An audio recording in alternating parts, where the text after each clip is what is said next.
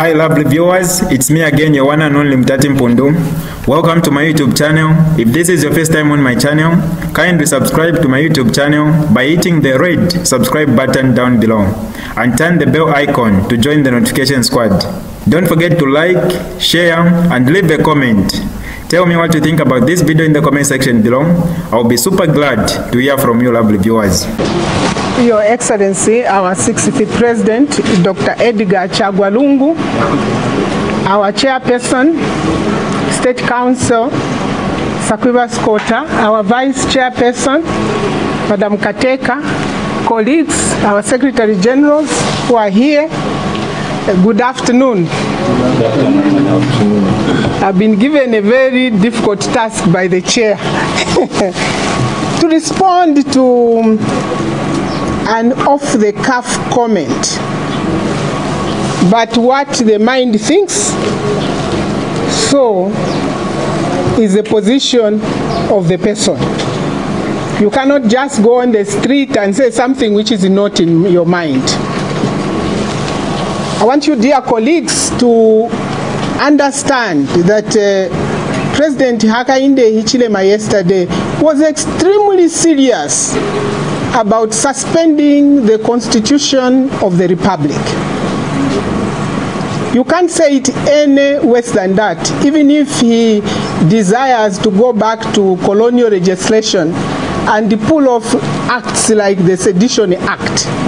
What the President said yesterday in the House, what the President said yesterday before the people of Zambia is an attempt to psych the Zambian people that he is the almighty and all-powerful leader on the continent of Africa who can wake up in the morning and address the nation that God has given to his charge in the House, where everybody pledges that they shall be faithful to the Constitution of the Republic, and attempt to say that the Constitution authorizes him singularly to move the election date from 13th August 2026 to a period 8 or 9 years later than the 5 years of the term of Parliament.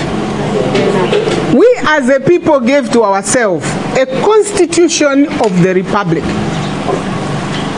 And we said that the term of Parliament shall be 5 years. That includes the term of the presidency.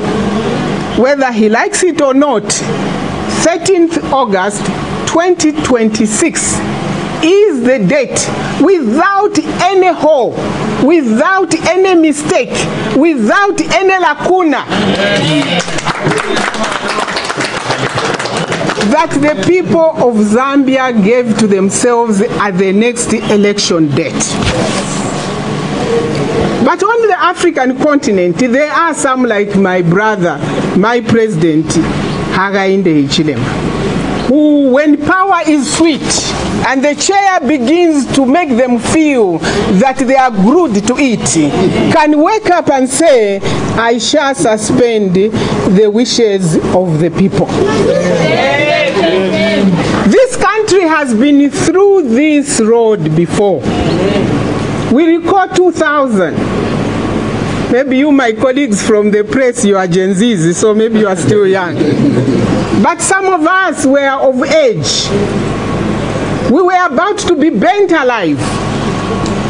We were about to be killed by bullets from crooks who had been released from remand. We are now at this crossroads where our future is threatened by a suspension of our desired process. And we want to say this to the President, that as a United Kwacha Alliance, we want to inform him that we shall not allow him to do that. Tell him. You know, we are not going to allow him to do that because we gave him 5 years. Yes. He gave us a 10-point plan. Yes. I'm sure now it's 2 points left. He's not yet about to do that. Among the points plan people gave him was to feed them, was to give them light, was to give them medicine, was to do roads. We gave him, he told us that he was going to do it. We believed him. We never told him that he was to change the constitution single-handedly by a proclamation in the House of the Republic by the 4-term debate. In that debate, my former president and leader was actually saying he wanted something like the French Constitution. You understand? 7 years continuous, that's when you have election. The people of Zambia said 5-year terms. Never again are we going to have anyone changing the constitution to suit their feelings. Exactly. This seems to be the main subject matter that he went to address. And he spent 3 hours. All of a sudden, he departed from his speech. The nation will record that there were a lot of debates, protestations and contestations towards the enactment of 2016 Constitution. I think you know, we all agreed. In fact, some of us were wondering, some of the honorable members of the House who are now ministers, they were drunk on the floor of that House during the debate on that same constitution. I think you know them. You can go to the Daily Hansard. Jack Mwimbu. Some political parties such as the UPND started to walk out of the legislative process. They were actually part of this document. So I was shocked to hear that he didn't know how it was done, because the 2016 Constitution was done jointly by the ruling party, the Patriotic Front, and the UPND and the other members of the House. So he is squarely responsible. If there's a lacuna, he needs to come out and say Section 5, subsection 6, Clause 5, and refer it to us to debate as a country. Yes. It is not for him to sit at community house and start dreaming that the chair has become so sweet that he wants to glue himself to the chair. However, when the same constitution they had been demanding was finally given to them on the 5th of January 2016, the UPND members of parliament in the same house where they had been protesting again, protested by walking out that they did not want the same constitution they had been demanding. They had said they wanted the Ernest Mwansa draft document to be tabled. And then when it was tabled, they said, "Ne, so Mutati yante." This was the worst form of disingenuous from leaders. Although the UPND seem to have been playing what they believe to have been politics, it must not be allowed. No. Politics must not be practiced in a hypocritical manner. No. Politics must be practiced truthfully and responsibly. Yes. In fact, politics should never be played with regard to the Constitution. We have seen our friends on the continent and elsewhere, where people want to shred the Constitution. What happens? What follows next is anarchy. Anarchy comes from street, not from the highest seat of the land. I expect anarchy from the street because you are not getting water or you are not eating. But Zambians are peaceful. Zambians know you love your land. You know that 13th August 2026 is decision day. Yeah. And therefore you are calm. Even if you don't have lights for 5 days, 10 days, you are extremely sober. Yeah. And I thank you, my dear friends and brothers. I praise you for your resilience, because you are a people that loves their land. Yes. And we don't want any one of us. We said no in 2000. We are saying no now. Yes. Again, the background, every caring citizen must condemn UPND government, and especially President Hakainde Hichilema, with regards to the conduct and the condescending manner with which the Zambian people are being treated and subjected to this debate on the Constitution. Our 60th Republican President actually at some point said, these people want to amend the constitution. Who was the first one to rebuff that? Himself. But why should you start the fight again? The Zambian constitution is a very important document which is enacted by the Zambian people for themselves. As is stated in the preamble, you can even know when you open the preamble, it says we the people. It doesn't say the president. It says we the people. It can therefore not be subjected to cheap, dangerous and productive politics in the people's house. There is no way a president can change the constitution. If he wants to change the constitution, we will change him, as we have agreed. If President Hakainde Hichilema thinks that he can now start preparing the people's mind to a possibility of postponement, we now understand. He cannot even play gymnastics or mingarato. We have understood his statement that he wants to prolong the election from 5 years to 13 years. 5 plus 8 is 13. You understand that? 5 plus 9 is 14. He wants to be in office illegally for 14 years. For 14 years of darkness, 14 years of hunger, 14 years of exporting your maize to other countries while you're suffering. To the president, we wish to categorically say, step back, my brother, from such irresponsible and unconstitutional thought. My president who have lost legitimacy, of presidents who have lost legitimacy to seek refuge in tampering with the constitution. Zambia fought the late President Chiluba when he attempted to do exactly what you are trying to do. There was a third term. There was a third term, and the people were not hungry.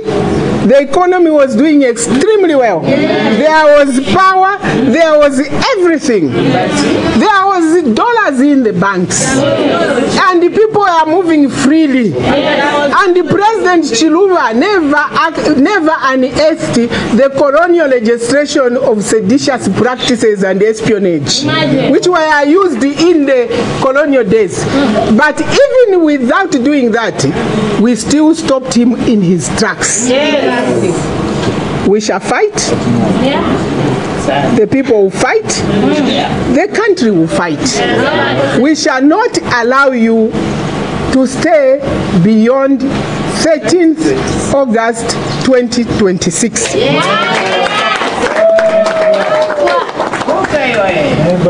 Mr. President, you are personally not happy with certain clauses in the Constitution.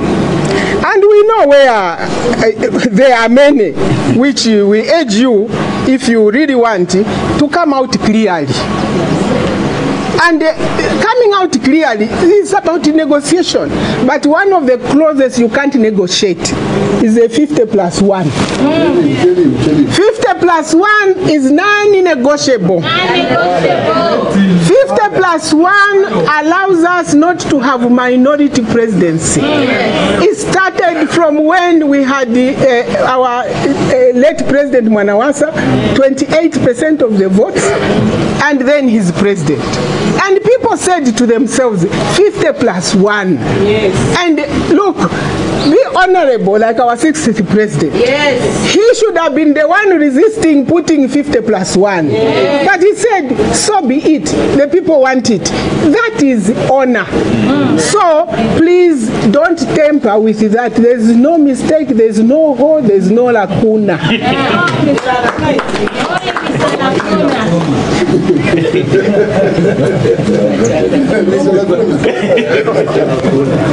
We are a peaceful nation.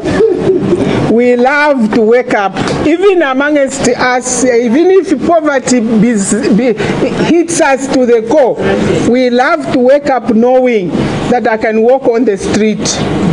There will be no stones on the street. People are peaceful. They are waiting for things which are set in their documents. We always love debate as a people, and that's why we debated the third term. The Oka, the Zambian people, And UKA's message is that we should not relent on our responsibility to improve our people's welfare by constantly making ourselves laws of our land that provide protection for individual rights, provide their ways of resolving disputes between citizens. There are issues here in our land which we should address in our constitution, like foreigners getting huge tracts of land under the so-called exploration rights, like Zambians who want to do artisanal mining, who have to go to foreigners from Canada to seek for permission to have artisanal licenses. Those are the issues we need to discuss as a people. How do we secure the resources for ourselves and our children? As it is now, Zambia is just being said to be a net exporter of raw materials. That's why you hear the Lobito Bangwera route. It's just exporting. But what is our role? We have God. Who is taking our gold? Who is taking our emeralds? These are the issues that we should be addressing, and I would be very pleased to go to community house to share ideas on how we should empower ourselves as a people. But when you talk of annihilating and shredding our constitution, I cannot come to community house. If anything, Mr. President, the lacunas you should be talking about addressing in our constitution are with regard to excessive presidential powers. It is because he has excessive presidential powers that even the people in the judiciary are scared. People in the executive are scared.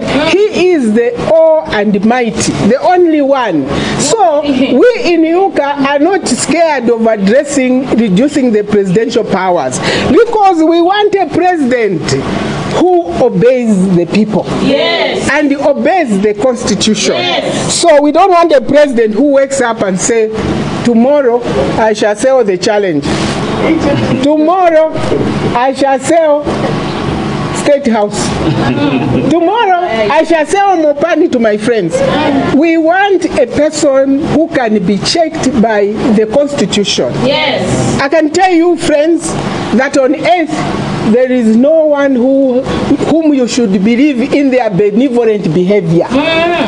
That's why even the Bible, as my elder brother was saying, even in the Bible there were rules. I always tell people that if it were not written that Jesus shall die, in the Garden of Gethsemane, what did he do? He says, my Father, can you let this cup pass? That is at the lowest ebb of a human being. But it was written that the Son of Man shall be crucified. It was written. That's a constitution. That's the best constitution on earth, is the Bible. And I urge my brother to read that and be able to understand that power comes from God. It does not come from where you are seated. So we need to curb the excesses of the presidency so that we can secure our national assets. UKA has no reason or qualms about reducing presidential powers, because it is not about the president but about all of us today and in the future. Long live the Republic of Zambia. Long live our constitution. Long live the people of Zambia. And we urge you, in poverty, in sorrow, please keep the peace.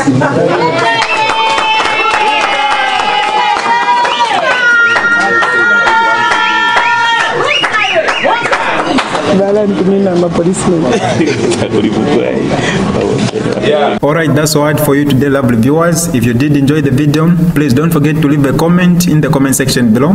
Tell me what you think about the video you just watched in the comment section below. I'll be super glad to hear from you, lovely viewers. Once again, I go by the name of Mutati Mpundu. I love you, peace, I gotta go.